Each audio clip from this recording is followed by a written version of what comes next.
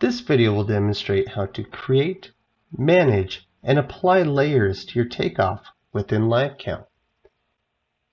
To create a new layer, first launch the drawing canvas, click the Layer drop-down, and then click Manage Layers.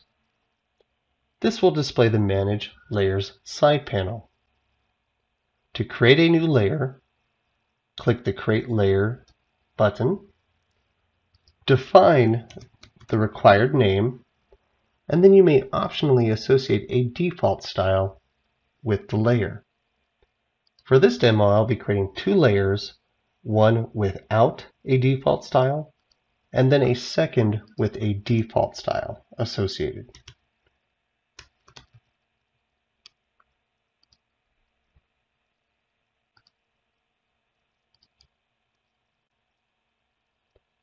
To edit existing layers, open up the Manage Layers side panel, select your layer from the list, and click the Edit button. Here you can modify the existing name and/or default style associated.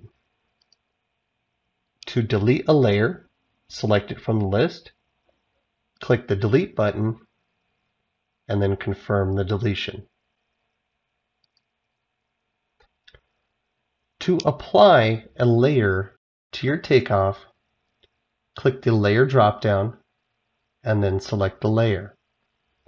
As I have selected a layer with no associated style, the current active style will be used for the annotation draw.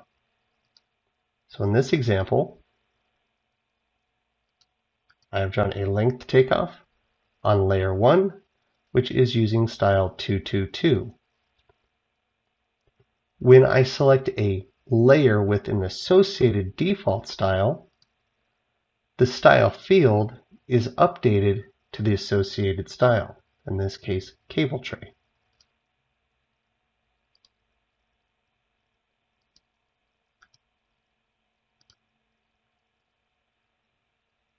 To filter by layer,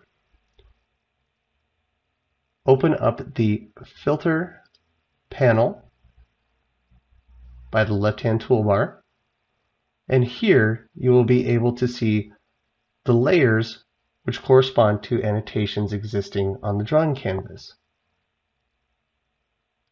If I deselect a layer, all associated annotations are filtered out of view, and on reselection of the layer, they are brought back into view.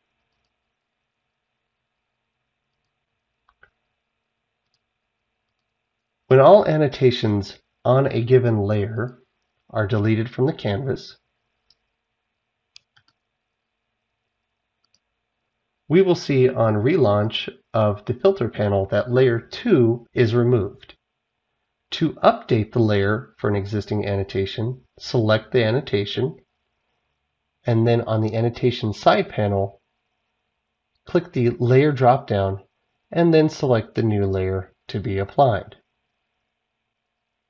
As we will see, the layer was updated from layer 1 to layer 2.